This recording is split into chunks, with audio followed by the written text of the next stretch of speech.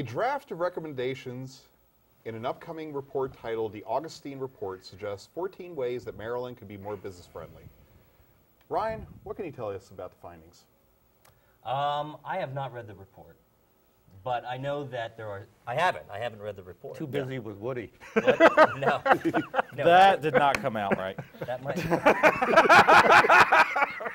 I don't even want to. No. You know what? I think that Maryland is on the right track. I know that the governor is doing his due diligence. We've eliminated tolls. Right. Not cut entirely, but he has reduced tolls. Governor Hogan is doing a fantastic job by taking a look at the business climate, attempting to unroll some of the O'Malley years, which is going to be very tough. We had 8 years of disaster, 8 years of our businesses moving out of state to Virginia, to Florida, to other places. Right. And we have a fundamentally different approach now in the state house. And I think that with a change of leadership, they're going to take a serious look at Maryland's economics, and for large part, that's why Larry Hogan won, is because he stuck to the script about basically unwinding everything that a future O'Malley / Brown administration would have done. I'm saying he would have been O'Malley Part 3. Right. But you know, we're in the first year of a Hogan administration, so we'll just wait and see. Well, and what I would contribute to that is I think actually I agree with you in terms of what I think Hogan's done a lot of positive things. I think definitely there are areas where we could be more business friendly and we could come up with incentives to attract more businesses, and I think there is a legitimate argument or debate to be had around that. Recently, so I heard a story in the last couple of days that General Electric is moving their headquarters into Boston. So kind of an odd area for a large corporation to move, but the reasons that they're moving there is, first of all, the educational levels in Massachusetts, access to the MIT graduates, and also the nature of changing industry is the fact that the younger workforce expects lower commutes, a more urban environment to be in. Nicer cities to be in. Nicer cities and all this other stuff. So it's I think, all part of the Maryland has a better educational system than Massachusetts does. We have the best educational system in the country. And I think as a state, we need to advertise to a large degree those things that make us competitive. And I think, lowering business tax rates, offering incentives for businesses to move here. Especially the corporate tax rate. Offering incentives for businesses to stay here. Much, frankly. And we're lucky in our positioning, right? We're right outside of D.C. So that's an immediate draw for companies to come here. Yeah. But I mean, what happens now, across the United States, it's a race to the bottom. You lower your taxes, the next state does it. They move their business down the road.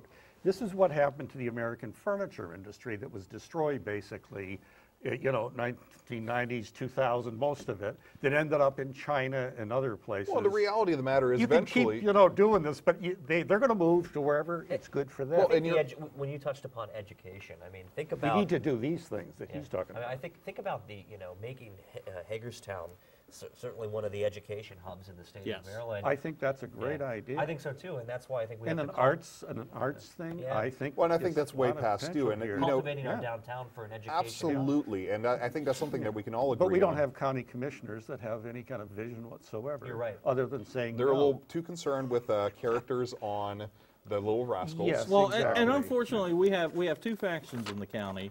In that,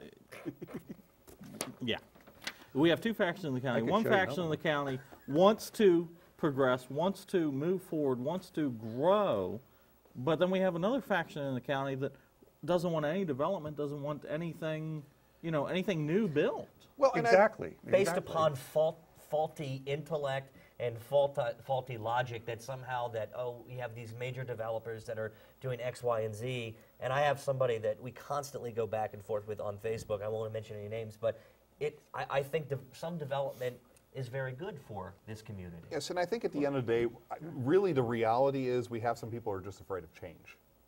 And I think that plays into it as well. I think all of us at this table would agree that making Hagerstown a nexus of education, especially a lot of the stuff around the education hub. Say it. Agree? Say it. No. Make Hagerstown great again. Yes, Make Hagerstown great again. We'll get hats. Thank you, Donald. Or T-shirts or buttons or something. You know what, though? Hagerstown is already great. It is Well, great. it Hagerstown has is been great. great for Washington 300 County years is great. almost. Yep. Yeah. But we can make it better. Yeah, we We can, can but absolutely make it better. But, you know, I think, you know, when Hogan wants to, his direct prime people in his economic departments, they're trickle-down economic people. We all know that's failed. It's laughable at this point. And I don't see how that's the way forward. I mean, they've been preaching So this let's for put in 30 years. incentives And to nothing. create small businesses. Well, I think you have to be very careful how you do that. You Oh, can absolutely. get companies that will come in, take you for a ride, and then Right. move on. So you have to be very careful. I think you got to go after them, yes.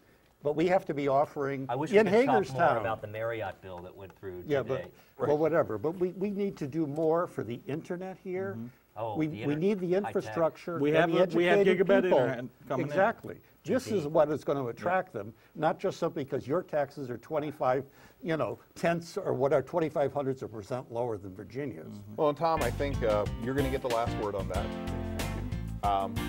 Stay tuned. Last call is next.